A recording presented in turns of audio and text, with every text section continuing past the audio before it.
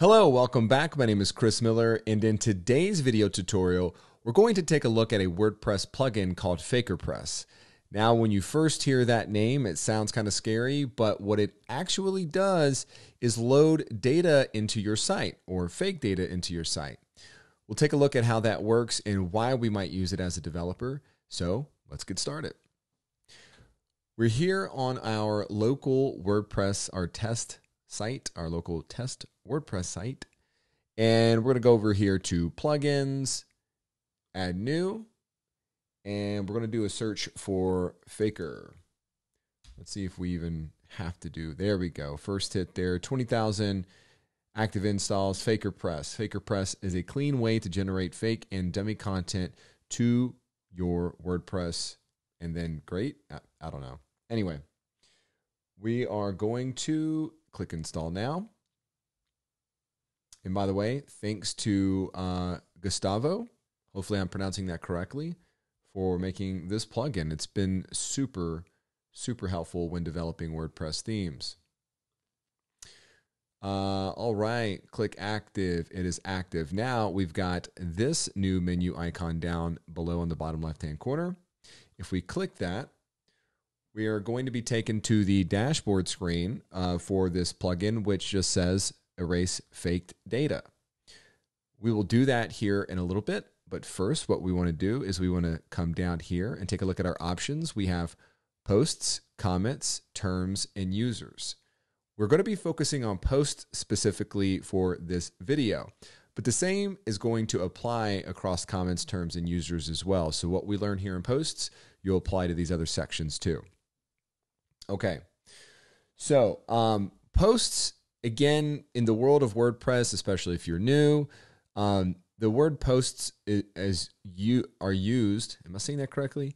Posts are used to describe many different types of content. We call those content types.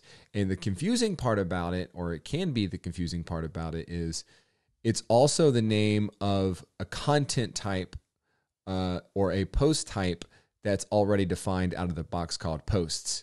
So that is kind of the confusing part, but media is considered a posts, pages are considered a posts, and whenever you define custom post types, those are all types of posts.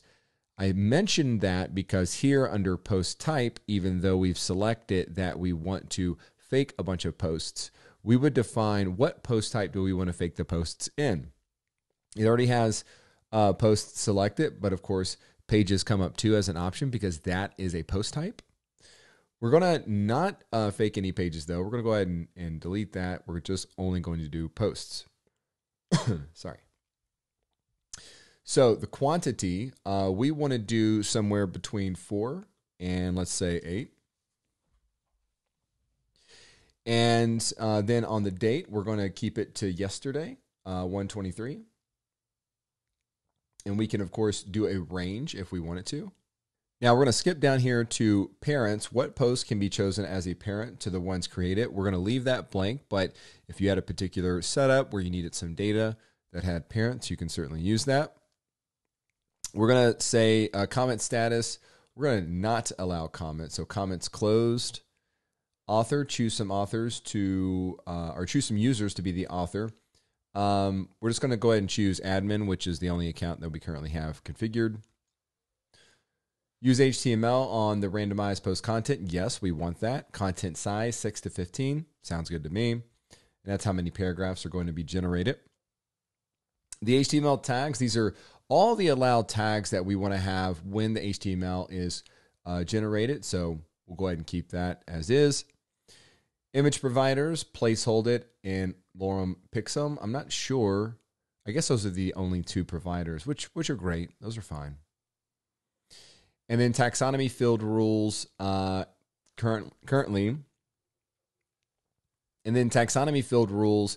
Currently, there are tags and categories as the default taxonomies. And if you define other types of taxonomies, you can select those from the list as well.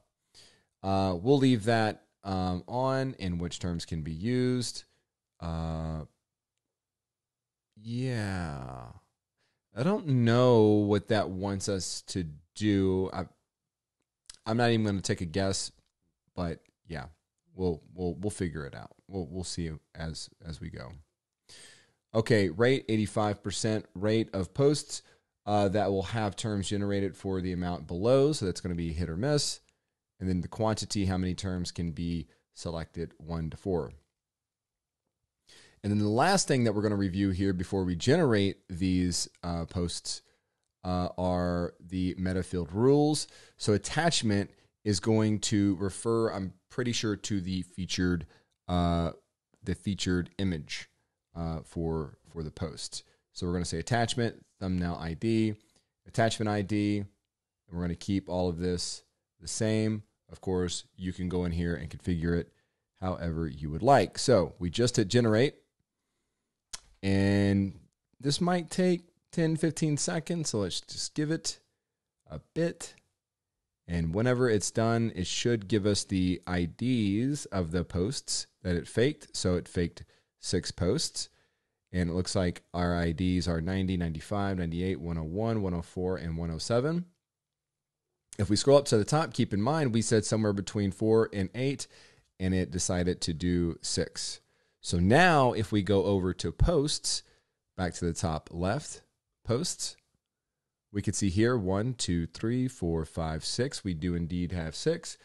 The author has been set to admin, and the categories is currently uncategorized. And remember, I'm not quite sure what the settings could or should be. Again, that is going to be, I think, based on your situation.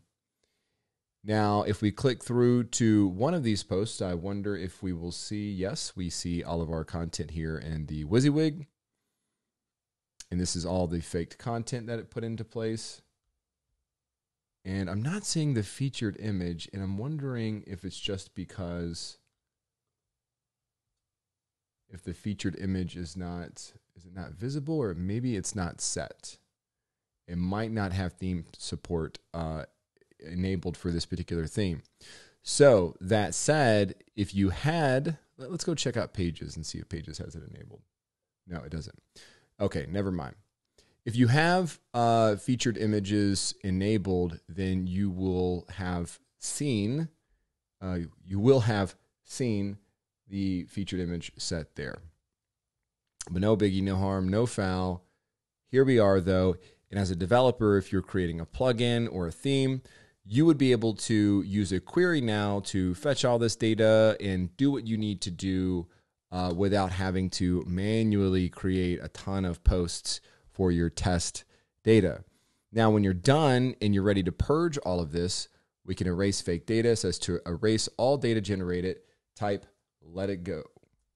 So we're going to paste that in there, hit delete, and all data is gone for good. So now click on posts, and it's gone. Thanks so much. If you enjoyed it, please hit the subscribe button below.